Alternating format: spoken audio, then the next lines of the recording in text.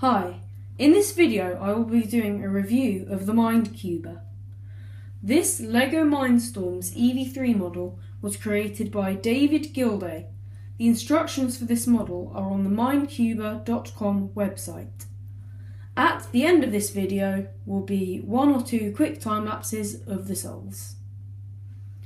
This kit takes about 3 to 4 hours to build and 15 minutes to download the programming software. So, let's get into it. Let's quickly mix this Rubik's Cube up, in no particular order, and just randomly.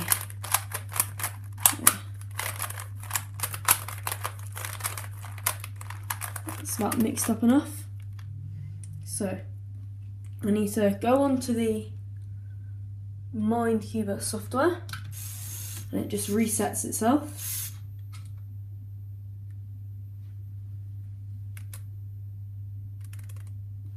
Right, now you need to come back off of it, go onto your port view, and then run the solver.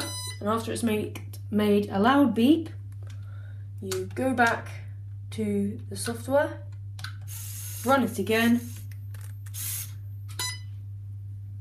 and then once it's made that noise and the light has gone orange, you can insert the cube.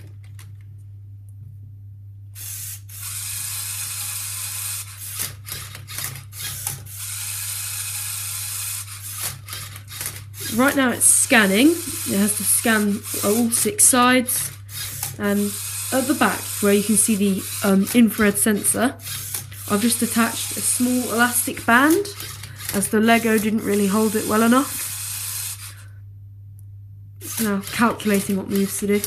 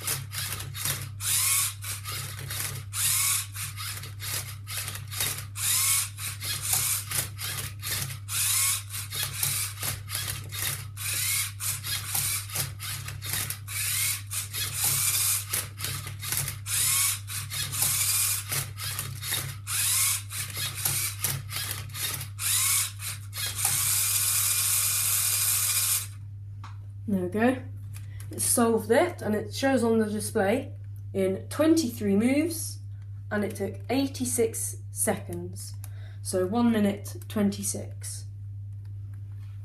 There we go.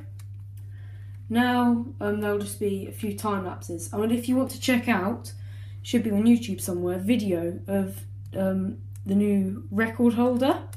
It's the fastest Lego machine to solve the Rubik's Cube. Put a few time lapses on now.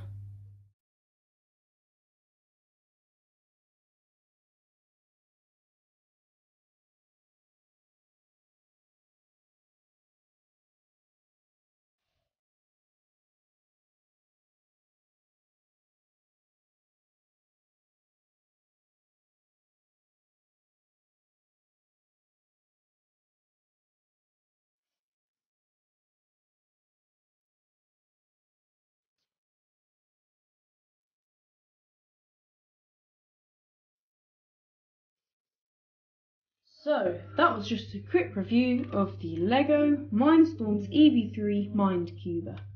If you want to see more content like this, then please like and subscribe to my channel. See ya!